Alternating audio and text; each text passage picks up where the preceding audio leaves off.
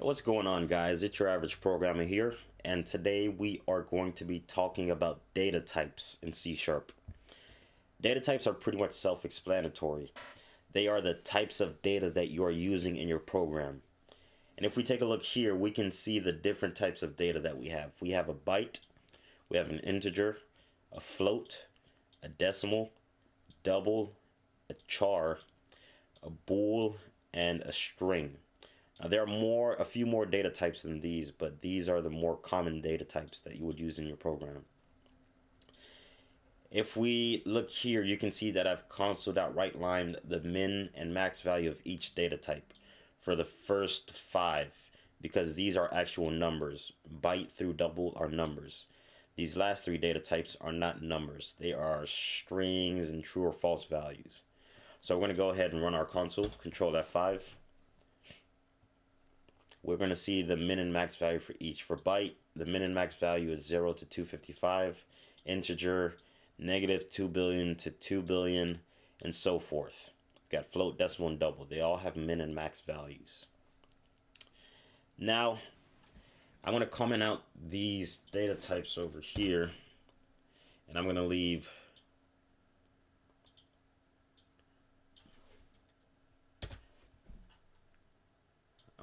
decimal, double, and integer. I'm actually going to uncomment this. Comment out these 3.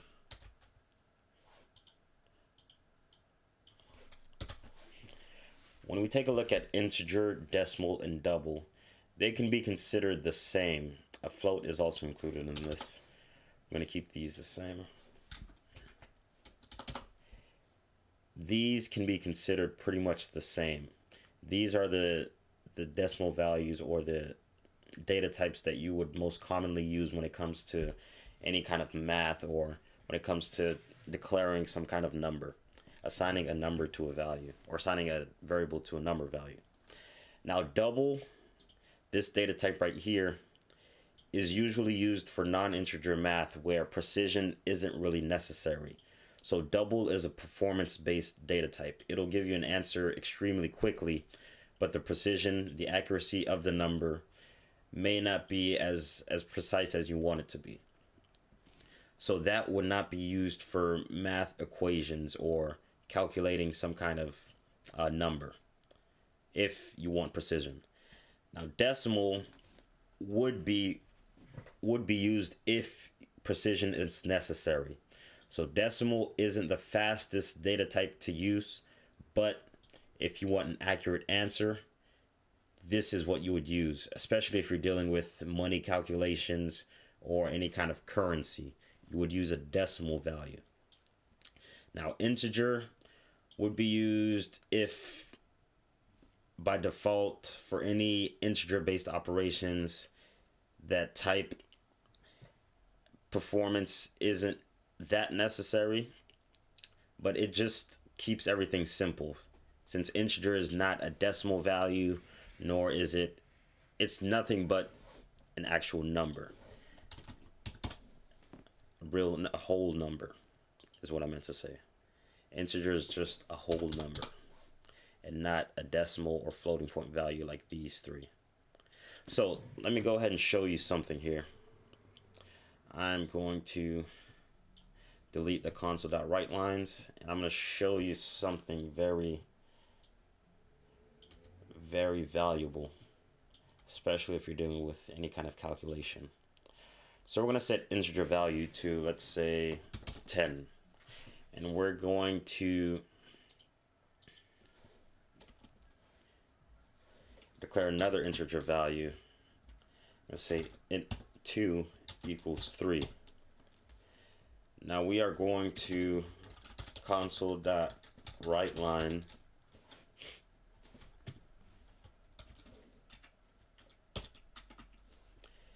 integer divided by int2. Integer divided by int2, which is basically 10 divided by 3. We're going to console.writeline and see what we get. And it gives us 3, which is a whole number, but 10 divided by 3 is 3.3 continued. Now the reason it's giving us back a whole number is because you're dividing an integer by another integer, which gives you an integer back, which is the reason why they gave you 3 instead of 3.333 continued. Now if we change this up a little bit and we go ahead and say integer, or call this a decimal,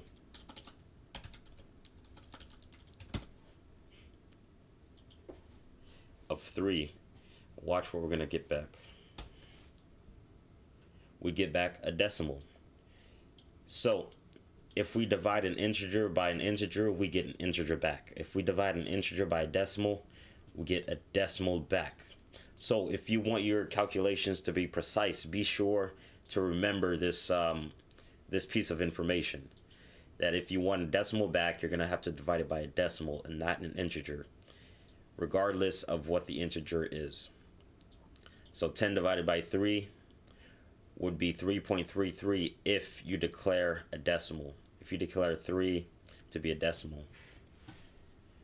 But it would remain 3 if you declared 3 to be an integer. I hope that makes sense. Now, I wanted to talk about the other data types that we have. I comment these out and go to these over here. We've got char, we've got boolean, and we've got string.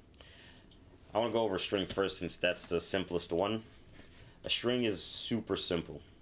All a string is characters wrapped in double quotes. So we can declare this to be, you can have, actually let's rename this. Let's say string first name equals Jamesley, capital J. String last name equals, and remember to wrap it in double quotes. That's what allows it to be a string. Celestin. So first name Jamesley, last name Celestin. This would be considered a string. Anything in between double quotes is a string. Even if you were to put a number in between here, it would be considered a string. So if you were to declare a string of string phone number, you'll put 555 555 5555.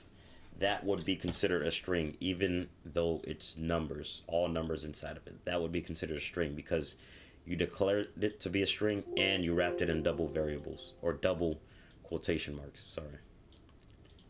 So that's a string.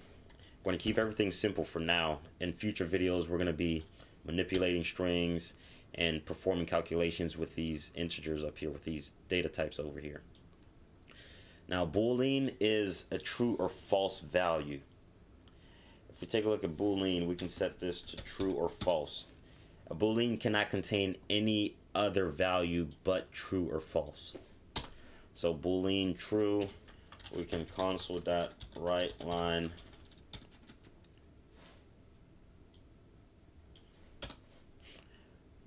Boolean, that's the variable name.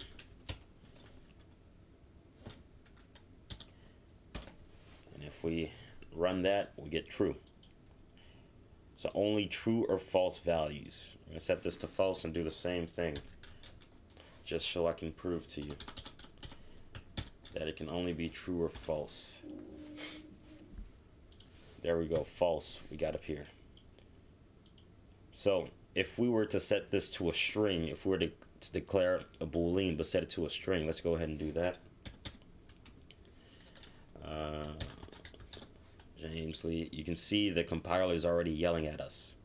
And if we go over here, it says we cannot implicitly convert a string to a Boolean.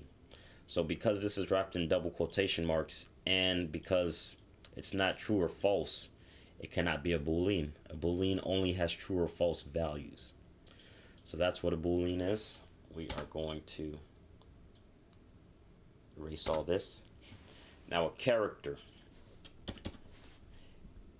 The data type is char, but it's short for character. A character is a single character. It can be any symbol, any letter, any number, but it's a character that you would wrap in single quotes. So that would be considered a character. Lowercase f, lowercase j, capital J, whatever the character is. It can be any character, but it has to be a single character. If I try to put 2 in here, it's going to yell at me. See, it says too many characters in character literal. Because I declare this to be a character, I can only put 1 character in here. And remember, it can be any symbol, any letter. You can put a plus symbol in there if you want to. You can put a $sign in there if you want to. It can be literally anything, but it only has to be 1 character or symbol, and it has to be wrapped in single quotation marks. So we're going to console.writeLine.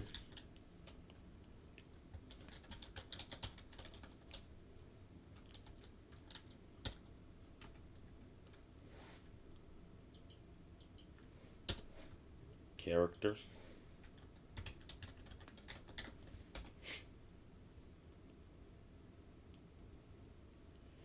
And we get the quote or the exclamation mark. Now let's go ahead and try to put our name in here, or my name in here. And again, it says too many characters in character literal. You can only have 1 symbol, character, or number in here. You can put the number 9 if you want to. So those are the different data types that we have in C#. Again, there are more data types than these, but these are the most common ones. And byte can also be excluded from this because byte isn't very often used. So you can exclude byte, but sometimes byte is used. But for the most part, anything from integer down to string are very common to use in your program. So I hope you learned something from this video. I hope you got something. If you did, comment down below what you learned. If you didn't, let me know what I did wrong, what I could have done better. I'm open to criticism. I do not take anything seriously. So just let me know anything you have, any ideas you have for me, or anything like that. In a future video, sooner or later, we are going to be talking about functions. I believe that may be the next video or 2. We're going to talk about functions. And we're going to use these different data types to calculate different integer values, calculate different number values. And we're pretty much going to be manipulating these data types inside of our function.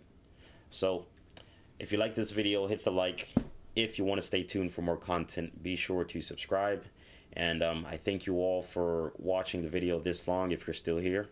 And I hope you all have a good day. Thank you very much.